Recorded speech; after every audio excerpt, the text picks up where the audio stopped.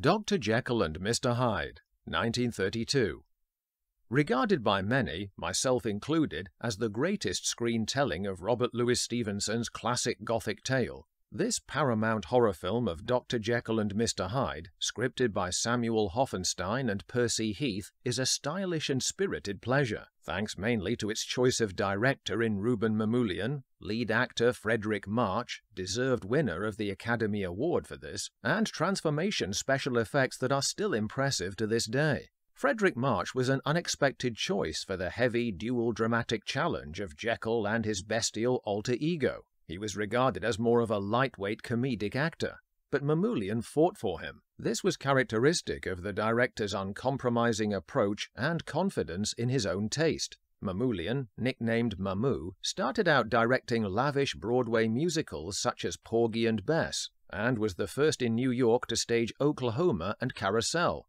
He would continue in this genre in Hollywood, aside from notably helming Garbo's Queen Christina, wherein his directing talent shrewdly and famously guided her in the final close-up on the ship to be simply impassive, thus enabling the audience to imprint upon her face what they felt her inner feelings could be. His loyalty and commitment to union support for the Directors Guild of America made him powerful enemies. Eventually, he was professionally ruined by the notorious 1950s communist witch hunt blacklist, but had the satisfaction of living to the ripe old age of 90 even so, presumably outliving many of those who had plotted against him. Frederick March had also come to Hollywood via Broadway, after an emergency appendectomy caused him to re-examine his previously safe job in banking back home in Wisconsin, and change direction to his dream life as an actor.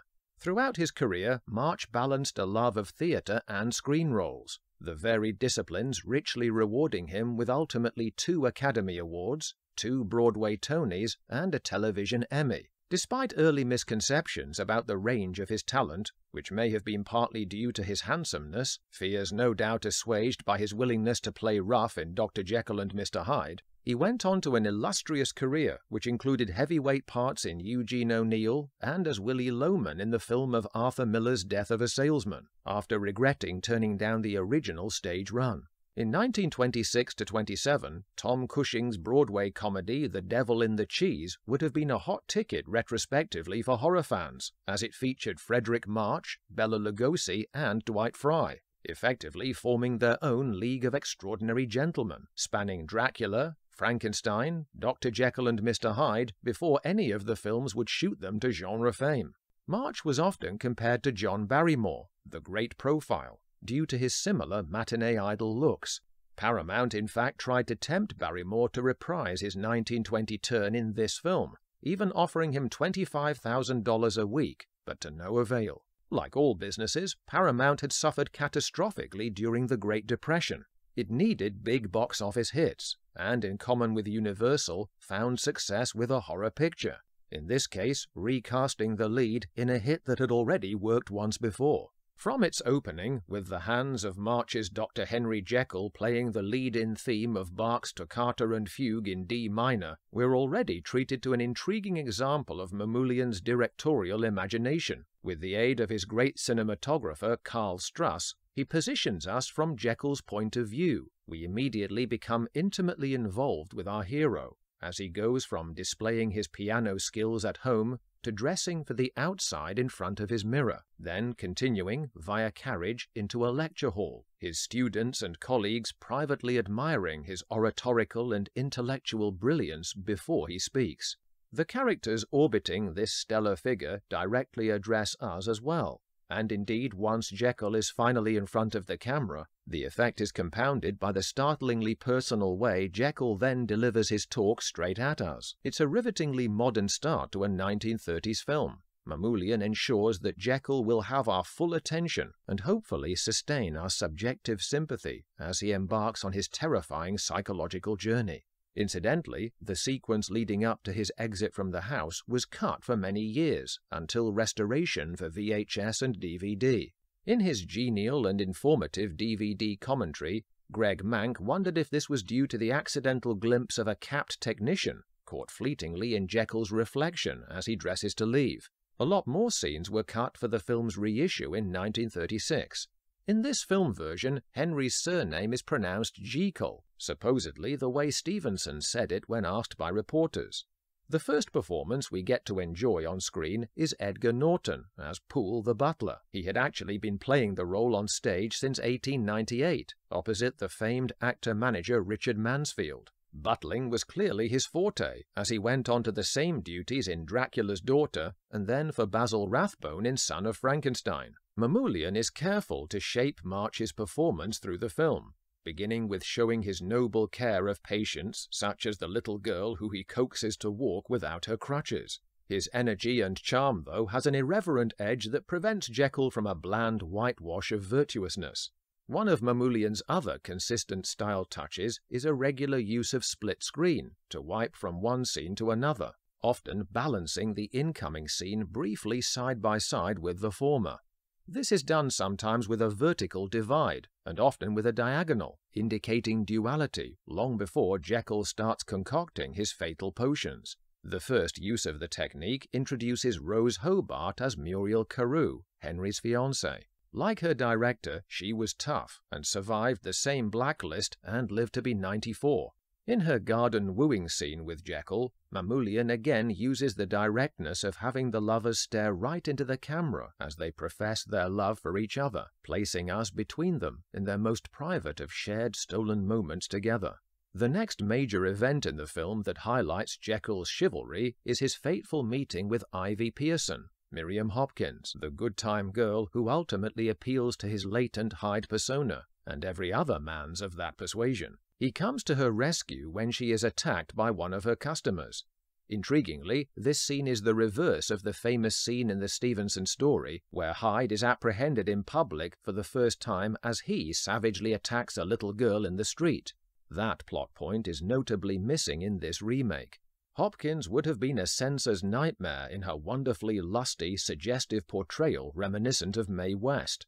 Fortunately for us, this version was released before the draconian production code came into effect. Consequently, Ivy displays a refreshingly brazen sexuality with Henry that he enjoys surprisingly conscience-free.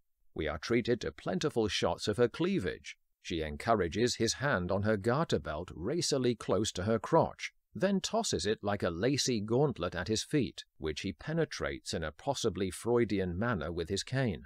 Hopkins then removes her stocking to reveal a shapely leg before stripping, artfully covering herself with the bed cover, and then grabbing Jekyll in a hot kiss as his friend Dr. Lanyon, Holmes Herbert, enters in the nick of time. The raunchy footage in this sequence had only been restored more or less intact for the DVD release, from various cuts imposed after its 1936 re-release under the code. Mamoulian gets the most from Hopkins' smouldering performance by an artful dissolve that lingers on her gartered leg, swinging like a hypnotist's watch for some seconds as Jekyll and Lanyon walk home through the streets. Her parting whisper of, "Come back," is a siren call that will entice him to return wholeheartedly in another guise. The scene is also valuable in that it hints at Henry's existing flirtatious side, offering a chink of devilish light in the doorway that Hyde's primitivism will permit to be thrown open. His wilder side will not be safely dismissed later as a monster disconnected from him. On the contrary, it reveals him. Pipe in mouth, Henry then sets to work concocting in his laboratory amidst an authentic set of tubes, flasks, and bubbling paraphernalia, one of many commissioned by Mamoulian for the utmost historical accuracy. This leads to one of the most astounding and seamless transformations ever filmed for a horror movie, as Jekyll becomes Hyde for the first time before the mirror.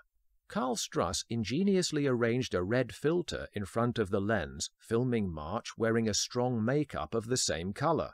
This had the effect of temporarily returning his face to a basic white. By then, gradually switching to a green filter, the transition revealed the heavier makeup underneath, all in a single live take in camera, as March grimaces and clutches his throat in agony before our eyes. The result is astonishing, and must have blown away audiences in an era long before digital CGI. Mamoulian sustains the earlier all-important point of view of making us share Henry's experience even at this moment of extreme supernatural horror. he has Struss move us away from his reflection into a whirling subjective maelstrom of montage images, depicting Henry's loved ones appealing forcefully to us. Simultaneously, the director added a groundbreaking soundtrack, capturing musical instruments played backwards, such as a gong and various drums, augmented by his own recorded heartbeat. Fleetingly, we see a boiling cauldron, a recurring symbol of seething emotion, and then the camera returns us to the mirror to see the fully formed Hyde. The initial 25 seconds of Hyde's excited frolicking, "Free! Free at last!" were cut after audiences laughed at the shock of his ape-like appearance. Yet the look of Jekyll's alter ego quickly grows upon the viewer, and befits the flavour of Stevenson's bestial description. Wally Westmore, of the famous Westmore makeup dynasty, had fashioned a face suggestive of a pre-evolved human. The wig's contours smoothed to the head, monobrow and hirsute limbs, coupled with March's hunched posture and physicality, are all evocative of our Neanderthal ancestor. The grotesque teeth are an unsightly asset, a porcelain set designed by Westmore's dentist, Dr. Charles Pincus, serving as a prosthetic prop in how they allow Hyde to lick and grin through them lasciviously. Likewise, March's tremendous athleticism hurtling around the sets and from railings totally embody the author's guilty thrill at being younger, lighter, happier in body. Stevenson wrote feverishly as Jekyll of the light step, leaping pulses. Now that after my devil had long been caged, he came out roaring. Here, March has the time of his life giving vent to Hyde's unfettered wicked glee, especially in his early outings, where he is something of a mischievous teen hooligan, before later immersing himself into terrible adult evil. The second transformation, shortly after, is an even more intricate effect, whereby, after the filter dissolve on Jekyll's face and his hand, there is a series of invisible match cuts allowing the teeth to be applied before we return to his face again, then another on his left hand, so that when we next see his face, he is fully Hyde. On exiting, March shows us the heightened sensory hedonism of the creature as he enjoys the anointing of the rain upon his visage. An extra jolt of vigor to Hyde is given when he picks up Ivy at the music hall. They strike sparks off each other, which by all accounts was an unwelcome facet of Miriam Hopkins' real-life diva behavior. She would relentlessly upstage March and her co-stars, and not just in this film. Even the strong-willed Betty Davis was brought to boiling point each day that they worked together, inflaming an old professional rivalry during the making of The Old Maid in 1939. Davis said in her autobiography, "Miriam used, and, I must give her credit, knew every trick in the book. I became fascinated watching them appear one by one." The scene between Ivy and Hyde is important, as we see a flash of the volatile homicidal impulses never far from the surface with him, when a customer of Ivy is seen off by him with a jagged bottle to hand. He also terrifies Ivy with a verbal hint of his sadistic sexual domination to come. "You see, I hurt you because I love you. I want you. Under this exterior, you'll find the very flower of man." The odd choice of the word flower is noteworthy. It suggests sickeningly that Hyde believes his cruelty is an evolved, not devolved version of the civilized Jekyll. He overpowers her and the viewer with a Hannibal Lecter saliva-drenched hiss into the camera of, "You'll come with me." Their relationship shortly develops into a perverse domestic abuse mini-drama all of its own, with Hyde, the suited tyrant at home, demonically ordering her to declare her hatred for him and preening himself in the mirror before leaving to somewhere undisclosed. Hopkins is superb in her abject terror of his volcanic temper. As if to remind us how close Jekyll is to his alter ego, Ivy visits him, pleading for his help against the ogre she does not know is secretly him. She kneels before him, begging him to help in a skewed echo of her previous enticement to him. He struggles internally with the baser desire she is rekindling in him, his hand trembling as he caresses her head before vowing to help. Jekyll's next transformation is a turning point in the film, occurring as it does in a moment of tranquility while he recites Keats's Ode to a Nightingale in the park. This time, his primitive half triumphantly crows that in turning to the dark side without the drug catalyst, he is taking over control. but it is death. Hyde goes on a mission of violent revenge to the squealing Ivy. Despite the urbane top hat and tails, he has the tone of a gangster James Cagney murdering an unfaithful mole. Thought I wouldn't come back. Jekyll's word against Hyde, eh? March is thrillingly macabre, as he reveals he is also Jekyll, launching himself across the banister rail dynamically to stop Ivy from leaving, his cloak billowing out Dracula style. Before he throttles Ivy, obscured by the bed, Hyde utters the horrific tease, "Isn't Hyde a lover after your own heart?" exposing the very darkest depths of her private desires as he extinguishes her life. Mamoulian's film builds to a crucial scene faithful to the Stevenson book, where, held at gunpoint by Jekyll's friend Dr. Lanyon, Hyde forces him to watch as he concocts a draft and changes once more back to his gentleman other self by virtue of dissolved photography. The worst is yet to come, when Jekyll repeatedly becomes Hyde under stress. After struggling with his inability to unburden his torment to Muriel, he tries to protect her by severing their engagement. This inadvertently triggers a change, which results in Hyde killing his prospective father-in-law, Sir Danvers Carew. Hyde returns to Jekyll, but under stress from the police pursuit led by Lanyon, he undergoes a final dreadful metamorphosis into a baggy-eyed, disfigured Hyde, before being shot by Lanyon and mercifully returning to Jekyll in death.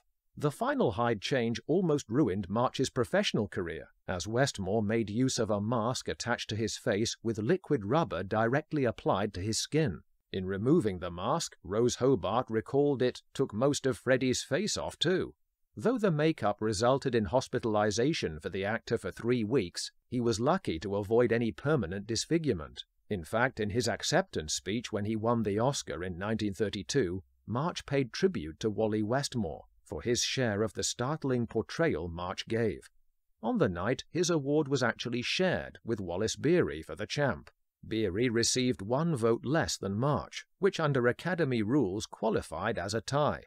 It is a shame that for his stunning directorial flair, Mamoulian wasn't even nominated for Dr. Jekyll and Mr. Hyde. Nevertheless, March's award is even more impressive when one considers the paucity of historical award recognition for work in horror films. Even to the present day, he was the first lead actor to garner such an achievement.